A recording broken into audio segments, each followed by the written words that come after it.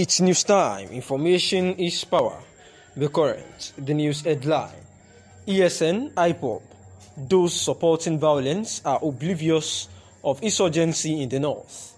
It is very unfortunate and worrisome that some people defend the violent attacks, destruction and atrocities of unknown gunmen in the southeastern part of the country, simply because they assume that the violence is politically motivated or a conspiracy theory.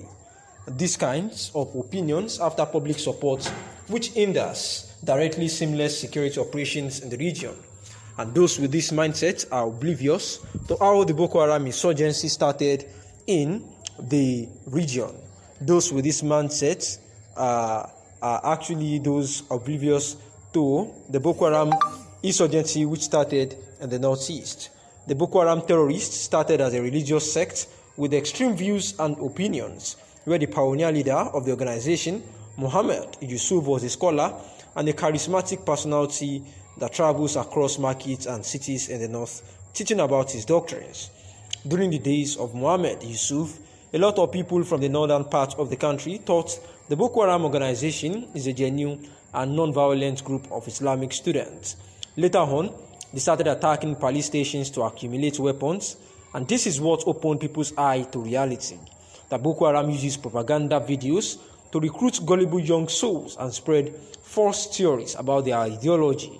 They used this opportunity to increase in strength and number, and this is the more reason why it is unrealistic to support or defend violent agitators in southern Nigeria.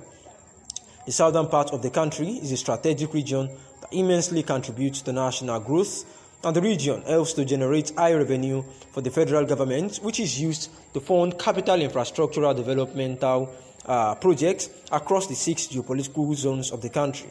Therefore, allowing violence to breed will cast doom on the economic growth and development of the region, and the wanton attacks by unknown gunmen have already created instability and anxiety amongst residents supporting these activities, and this will do more harm than good. Out-of-school children figure is witnessing a massive rise of orphans everywhere. We can't travel in peace. The economy is crumbling. People are burnt while traveling. The protesters marched from Audu Bako Secretariat to the Kano government house, where security operatives received the group of protesters, listened to them and promised to take the matter further to the appropriate quarters. Meanwhile, following the recent spike in terror attacks in Sokoto and Katsina states, President Muhammadu Buhari has dispatched a high-level delegation made up of heads of national intelligence and security services to the two states. According to a statement by the President's Senior Special Assistant on Media and Publicity, Garba Shehu, on Friday, Buhari expects the delegation to present an immediate situation report and recommendations on actions to follow to effectively deal with the worrying situation. And also, the defunct Social Democratic Party, SDP, Professor Yowuse Aga has urged separatist agitators to go about the agitations in a civilized manner to avoid bloodshed. In an interview with Vincent Kalu, the Professor Agia, a former senator who has served twice as minister and twice as ambassador, said that the 3 zones that have produced presidents should wait for the other 3 zones to have president. After that, he noted that the president should be chosen purely through popular contest, devoid of zoning. Many Nigerians have tried to go back in history to situate Nigerians' problems in the amalgamation of 1914. They say that Nigerians' amalgamation into one country should never be taking place because of our differences. These groups insist that the amalgamation's expiration date is over and is now the time for the dissolution of the federation. But I say these people are wrong. There is no manual for the formation of nations. Wars, accidents, imperialism, necessity, agreement, arbitrations, and consensus have all given birth to countries. Our nation was born from imperialism and it became a British colony after the Berlin Conference of 1884 to 1885. But we shook off the shackles of colonialism and emerged as an independent nation. The whole world still understanding that Nigeria would be a great nation and would wipe away the tears of all black people of the world by building a great democracy and a republic where justice and honor, peace and progress will be showcased. The reasons for the failure to attain greatness are that we have poor leaders, and poor followers who have not been able to make nation building their number one priority. Our leaders have continued to wallow in ethnic racism and corruption. Ironically, it was based on Pan-African unity and nationalism, and our founding fathers got independence. But soon after independence, we have systematically destroyed every fabric of nation building through corruption and ethnic racism. The last 6 years have been the very worst in throwing up Nigeria's fault lines. The parties have failed to give leadership, and they lack ideological commitment, purpose, or clarity. The weak institutions of states have been unable to defend democracy, and the Nigerian people have yet not resolved on national greatness. When we decide, nobody can stop us, the professor says.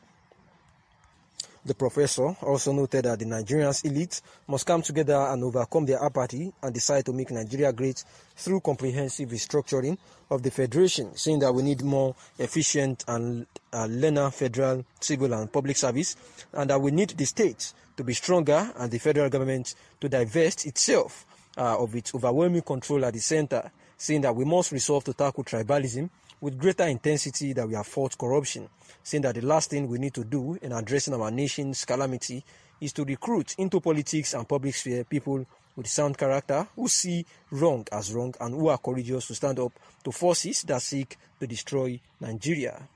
Asking about insecurity, saying that we started with Boko Haram and now ISWAP, saying that the United Arab Emirates recently named some Nigerians sponsoring the insurgent group, saying that Nigerians were excited, thinking that those who have contributed to the plunging this country into the crisis that has got millions of dollars and the carnage that followed will be prosecuted. However, the presidency said charging them is not a priority, and the professor was asked about his view on this particular statement, responding that the view is that the government has been living in denial and that Nigeria is first starting from a civil war that religious extremists and ethnic bigotry are foisted over us.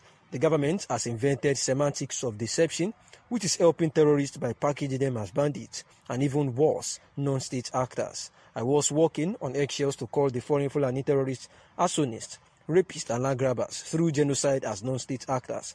Kidnapping has been packaged as a foreign flourishing business as well. Perhaps this government is slowly manufacturing our consent and clandestining origin of our surrender to a Taliban-type insurrection, and the facts are too glaring to say otherwise, saying that the government knows the sponsor of these asymmetric wars and they know how to block their funding and know far more than they wish the public to know. We lift our eyes to God in the knowledge that every terrorist era has an expiry date, and may God Almighty hasten such expiry. And this was the response of the professor, talking about how the government has claimed, to be weak to address the situation of the terrorism in the nation. The movement for the actualization of the sovereign state of Biafra, MASOB, has celebrated the release of 19 of their members who have been detained since 2006. The celebration coincided with 10 years anniversary of the death of Igbo leader